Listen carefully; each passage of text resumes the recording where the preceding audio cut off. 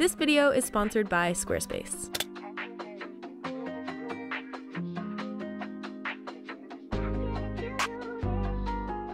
Alright, so I thought we'd take it back to basics today and do an old-fashioned edit with me because I just finished editing a whole slew of photos from my recent cruise with Virgin Voyages, and what I'm able to do with these programs changes. And so I thought it would be interesting for you guys to see current update 2025. How do I edit my photos? What is my process? How do I store my photos? How do I back them up? How do I organize my Lightroom session? This is a whole of that. This is the beginning to end. So we're not going to be editing one particular photo today. We're going to be going through a few different ones to show you some of the key features and key things I look for and the tools that I reach for the most. So first things first, let me show you how I organize my Lightroom session. Usually I'm editing off of an SSD, and then when I'm finished with a project, that's when I go and back it up to my NAS. But right now I've just got a bunch of these. I'll have the links to a few different brands that I typically use in the description box below. I'm usually buying them from Amazon when they're on sale. SanDisk would be one because they are cheaper. And then you usually get a little carabiner that you can clip right there, and that's fun. Each of these folders is a particular project. So we're just gonna go into Virgin Cruise 2025. If you've watched any of my previous file organization videos, you know that I recommend you have the same filing structure for all of your projects. Sometimes I find if it's just photos, that can be a little bit overkill and you end up with all of these different folders that are kind of unnecessary. So if it's just a project that has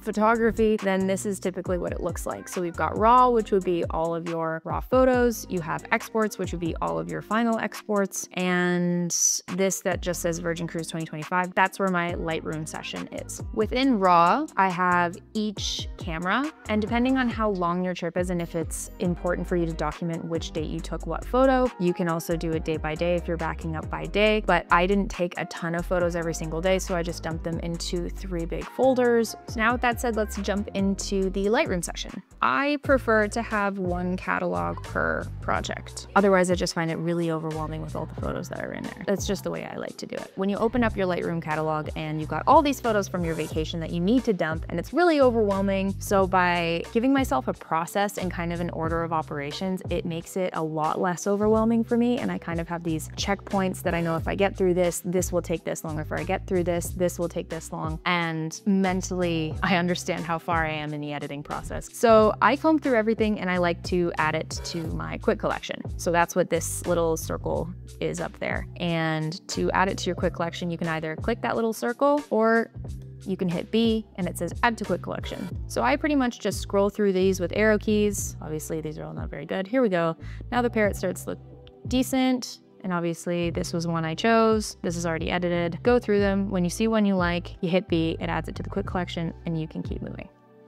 I know we can be very precious with our photos. Go with your gut, and like the speed I'm going through them, that one's good, that one's not. When you see one that catches your eye, add it to the quick collection. You can always comb through it a second time, and it makes it a lot easier to sift through or decide between 2 photos later on rather than the 5 or 10 or 20 that you took of that one subject. So to go into that quick collection, I usually just right click around here, hit quick collection, and now you have a selection of all of your favorite photos. Sometimes I'm saving multiple for a particular subject, as you can see, because this one's horizontal, this one's vertical, depending on what I need these photos for. Right now, the first thing I needed was an Instagram post to kind of share what happened on my trip. And how I like to separate those into their own category is I give those photos a rating. You have all of your photos, quick collection, top favorites. You following me? So the top favorites, I give them a rating. You can give them 1, 2, 3, 4, or 5 stars. If they're going into my favorites category, I'm giving it 5 stars. If it's a close second, I'm giving it 4, but I don't like to have too many of these like mental folders set aside. Just, I like to do the 1 favorites and then the quick collection. Again, this is how my brain works. It's personal preference at the end of the day. So to do that, you would literally just hit 5 and it says set rating to 5. And in order to see those photos all at once, over here you can see where it says filter. you can either click rated or unrated, or you can select 2, 3, 4, and 5 to see the different rated photos. So these are all of my 5-star photos, and many of these you will see on Instagram. If you do not follow me on Instagram, please do. It's @LizziePeirce. I post pictures and reels and post pretty much all of the updates on like group trips and my mentorship program and all of the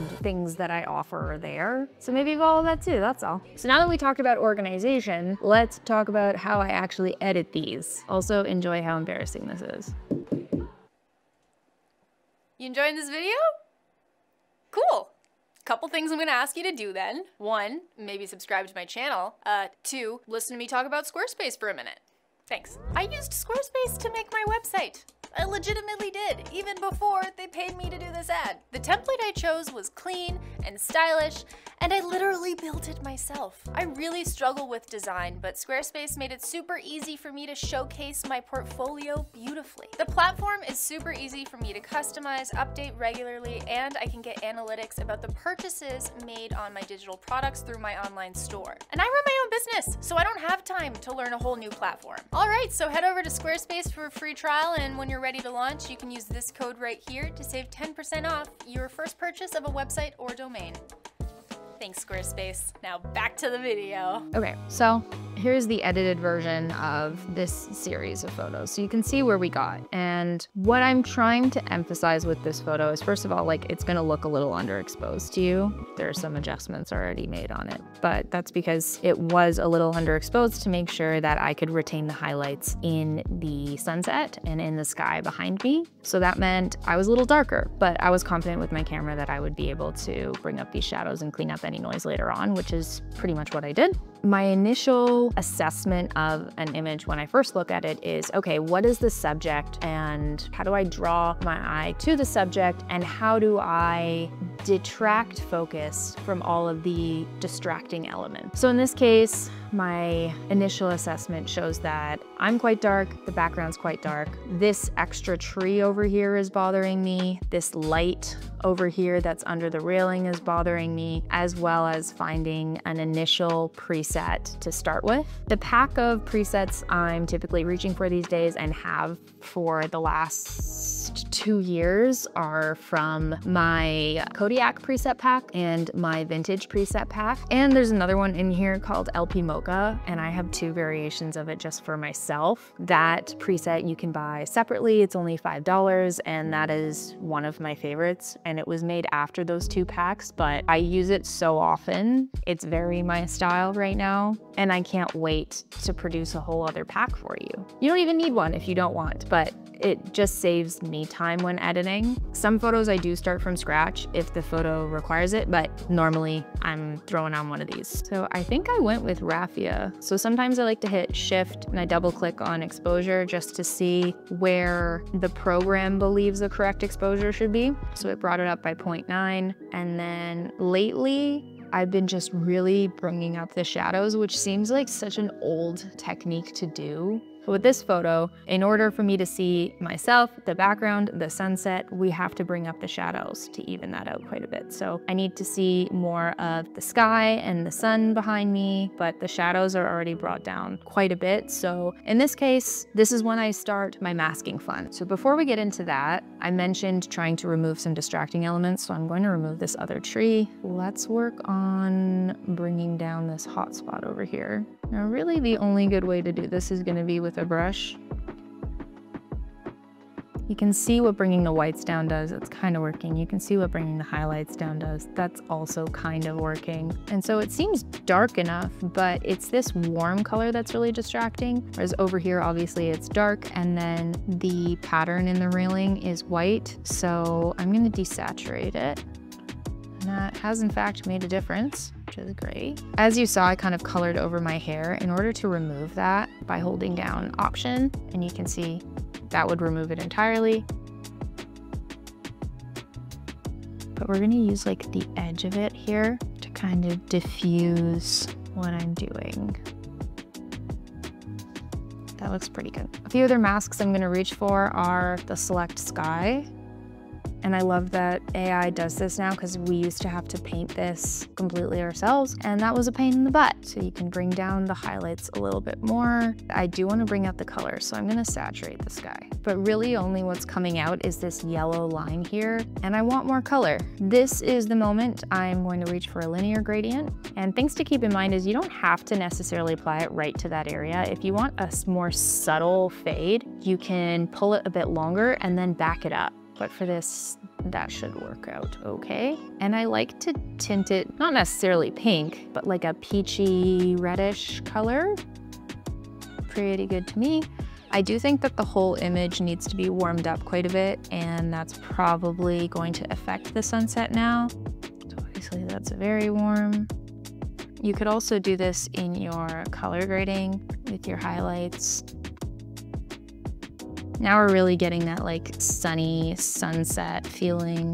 And adjust the saturation a little bit on the sunset now because we've just warmed up the whole image.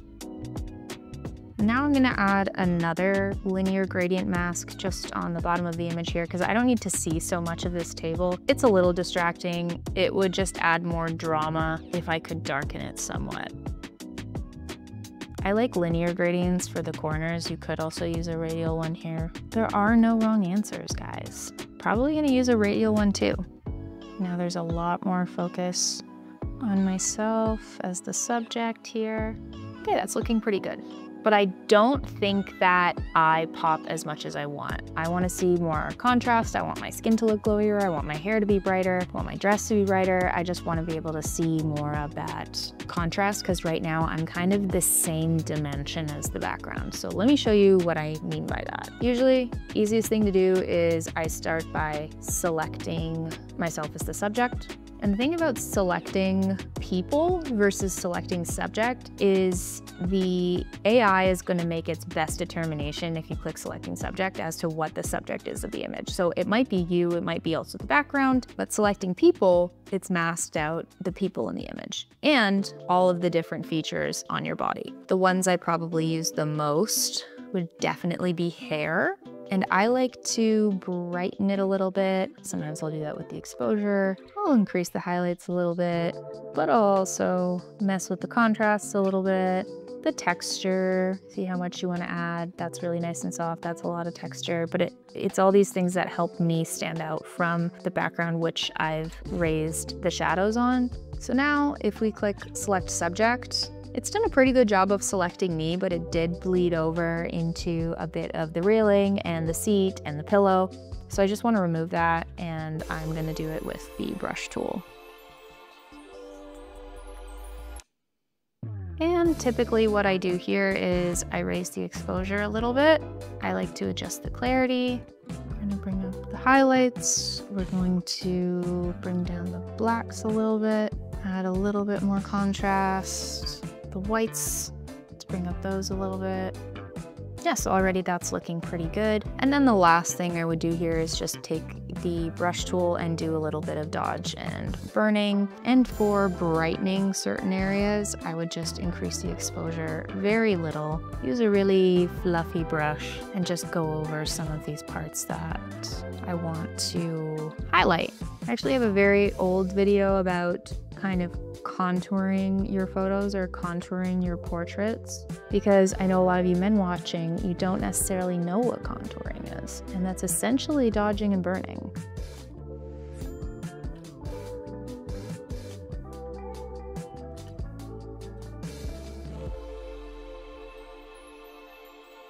And it's just adding, more contrast, more of that glowiness to your photo. Yeah, that's roughly the final image here. But something else I do want to talk about, so let's find my photo of the cruise ship here. So this is the before, and there's typically a lot of things you need to remove in an image. You can actually do this in Lightroom now with the remove little eraser tool. You can use generative AI, and it's a simpler version of generative fill, but I find you get better results and more control over using generative fill in Photoshop. So I did bring this over to Photoshop and removed the other two boats. And really how I did that is just by right clicking, you go to edit in and then Photoshop, the photo will open, in Photoshop. And it's just a matter of selecting using like the different selection tools. So you could use polygonal lasso tool. That was my favorite one to go around this and just set little points around all of the sharp parts of the virgin boat in order to get this middle boat out. The first one was pretty easy, but it made this harsh line. And then I just started taking chunks and using generative fill because that's just faster. So if you're not great with Photoshop and you're not the best with retouching and removing things from images, this is a great way to do that. Then all you do is hit Command S for save, and it saves that into Lightroom, and then I export from here. But I do all of my color adjustments and all of my masks and all of my brushing. I do all of that before I remove things. Head over to your quick collection or to your rated collection, highlight all of them, hit export or Command-Shift-E, and you can see I've selected my export folder here. I like to give them a custom name and the original file number in case I need to know where the original file is. This is my special formula. I prefer it this way because I'm not typically doing different versions of the same photo, but I do often need to figure out which was the raw file. I export as a JPEG because most of these are getting posted on Instagram and I don't need a massive file size for that, but this is going to be quite large enough not to have any compression in any of like the gradients in the sky and things like that. I have the quality set really high. Do you need it that high? Probably not, but it's what I have it set at. This looks good to me. If I were doing a higher quality export, if it had to be printed, I would use different settings for that. And then you would just hit export. So that is the gist. That is how I'm editing my photos these days. If you guys have any questions or you want to see me edit any particular style of photo from beginning to end, let me know in the comments below. Otherwise, I will see you guys in the next one. By the way, if you haven't heard and haven't been following me on Instagram, spots for my Japan trip are selling out. We are going to be closing the doors on that trip very soon. It's a trip to Japan with me and a bunch of other awesome people. I organize group trips so far every year. And if you would like to come, please reserve your spot. The details for that will be in the description below, but there isn't a whole lot of time to reserve it. So I would do that very quickly. If you want to see the details on that, I'll also have the link to the itinerary in the description too. Thanks guys, bye.